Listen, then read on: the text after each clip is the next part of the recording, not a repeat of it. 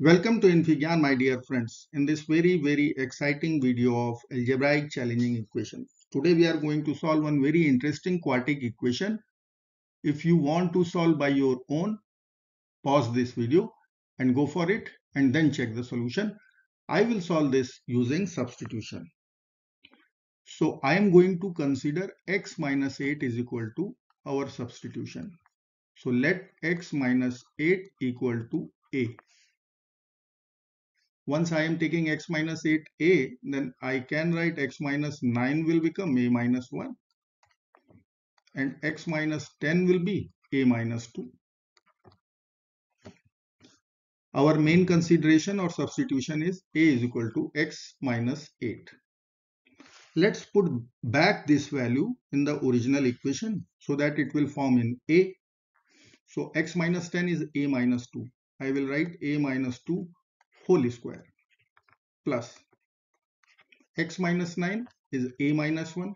So I will write a minus 1 whole cube plus x minus 8 is original substitution. So I will consider a power 4 equal to 2. Now I am going to use two standard formulas or identities. First one a minus b whole square and second one a minus b whole cube. You can see first term and second term. So these formulas are applicable. So you can check a square minus 2ab plus b square, and second formula is a cube minus b cube minus 3a square b plus 3ab square.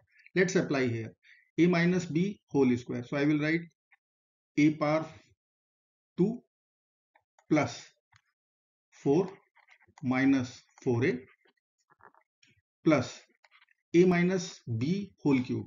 Formula is written over there, a cube minus 1 minus 3a square b. So minus 3a square and plus 3ab square. So plus 3a. Done. Plus a power 4 equal to 2. Now collect all the terms in the appropriate order. So leading coefficient will have the highest power. So a power 4. I will write a power 4. Then what is a cube is once only. So a cube will be there. Then minus 3a square plus a square. Minus 2a square will be there. Then minus 4a plus 3a. That means minus a must be there. So it is here 4 minus 1, that is 3. Right hand side 2. So it will give us LHS plus 1 equal to 0. Now you can see easily this equation is quartic and little more simplified version. Now we can solve this equation. How? I can consider this term and this term in one basket, in one bracket, and the remaining two in the other bracket. So if I will write, see what will happen. A power 4 minus 2a square plus 1. Done. What is left? That is a cube minus a. Right hand side is 0. Now this is one perfect square. Minus sign is with 2. So you can see it is a square minus 1 whole square. Check. A square whole square, a power 4. 1 whole square, 1. Minus 2 first term, second term. So minus 2a square. And then I will take from the last two terms, I will take a common. So in bracket a square minus 1. Now see, a square minus 1 is there. A square minus 1 is there. I will take completely common a square minus 1. So what will be left? A square minus 1. If I will take common, then from first term I will write a square minus 1. And last term I will write only a equal to 0. Now f dot g equal to 0. That means either f equal to 0 or g equal to 0. Let's apply. I will write a square minus 1 equal to 0 or a square plus a minus 1 equal to 0. Let's solve both the quadratic equation one by one. Okay, let me consider this is my equation 1 and this is my equation 2. So from equation number 1, I will write a square minus 1 equal to 0 Add 1 to both sides. A square is equal to 1. Take square root both sides. A will come out plus minus 1. If A is plus minus 1, remember our substitution. This was our substitution. So x minus 8 was our A. This was our substitution. So in place of A, I can write x minus 8 equal to plus minus 1. Add 8 to both sides. X is equal to 8 plus minus 1. That means 8 plus 1, 9, and 8 minus 1, 7. So we are having two integer solutions, x9, x7. Now come to this quadratic equation, a square plus a minus 1 equal to 0. So we know one formula for quadratic equation, that is called quadratic formula or Shridharacharya formula, that is minus b. So b is plus 1, so minus 1.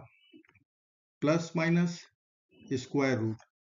B square, so 1 square, 1. Minus 4ac, so plus 4. C is negative, so sign will be positive. 2a, so 2. Now I will write this value as minus 1 plus minus square root 5 over 2. This is our a. Now I will do the same job. I will write again in place of a x minus 8. So I can write x minus 8 is equal to minus 1 plus minus square root 5 over 2. Add 8 to both sides. So x will become 8, what I should write, plus, in bracket I will write minus 1 plus minus square root 5 over 2. So you can see it is 16. 16 minus 1, so 15. So our final value would be 15 plus minus square root 5 divided by 2. So we have got two rational solutions where square root is involved. So there are 4 solutions for the quartic equation. This equation is quartic. Let me verify the first two, x is equal to 9 and 7. And if you want to check the third one also, so that is also true. So let me write here verification. So I will check for x is equal to 7 first. Okay, 7 minus 10, so minus 3 whole square. 7 minus 9, so minus 2 whole cube. 7 minus 8, so minus 1 whole 4. Check whether this value is 2 or not. So minus 3 whole square, 9. Minus 2 cube, so minus 8. And minus 1 whole power 4, 1. 9 plus 1, 10. 10 minus 8 is 2. So which is our RHS? That means it is true. So this is verified. Now come to x is equal to 9. 9 minus 10, minus 1 whole square. 9 minus 9, 0, no need to write. Plus 9 minus 8, 1 power 4. Minus 1 square is 1. 1 power 4 is 1. RHS is 2, which is our simplification. So this is also true. If you want to check the third and fourth also, it is verifying the equation. I have cross-checked. I hope you like this video. Thank you so much for watching. Do not forget to like, share and subscribe. Bye-bye till next video. Good luck.